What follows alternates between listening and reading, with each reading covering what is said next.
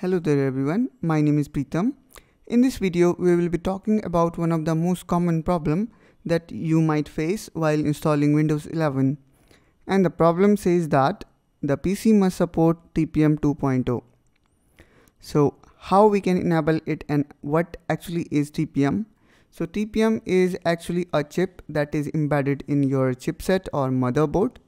And you do not need to worry about purchasing of this chip because this chip is already embedded in your motherboard if you bought the system within 5 years.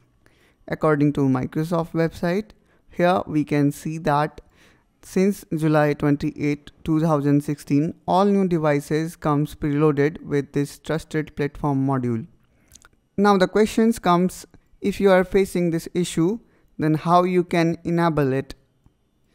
For that, first of all, we will press Windows and R button, and then we will type here tpm.msc. Then we need to click on OK. Now here we can see in TPM management on local computer, it shows that our TPM cannot be found. I know that my system is not more than 5 years old, then for sure that it should have TPM. Now how are we going to enable it? Let me just quickly show you. So you require to reboot your system. So let's go to Windows and reboot our system. After we shut down our system, just make a restart and go to your BIOS. For most of desktop user, delete is the button to enter into BIOS. Now here we need to find security.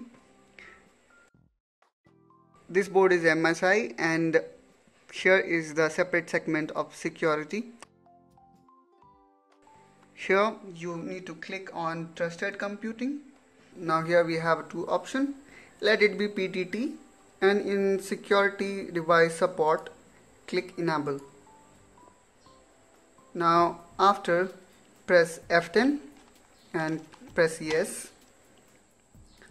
Now our system will restart.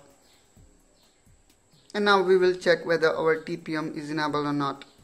Now after you restarted your PC, let's press again Windows and R key. Now again you need to type the same tpm.msc. If already typed, then simply click on OK. Now here we can see that TPM is ready for use and TPM is enabled. You can also know about the TPM manufacturer name, which in my case is INTC, and the specification is 2.0, which is the minimum requirement of Windows 11. Now what we need to do is simply cancel it and run the setup again. In my case, I was just upgrading my Windows Insider. So I will be going to Windows Update in settings. And here I will press on fix issues. This is the way how we can enable TPM security in our device. Now here you can see the installation process has begun, which means that there is no TPM error anymore. So that's all guys from my side in this video. I hope you enjoyed it. If yes, then don't forget to like and subscribe to this channel for such content. And I will see you soon in my next video. Till then, bye bye.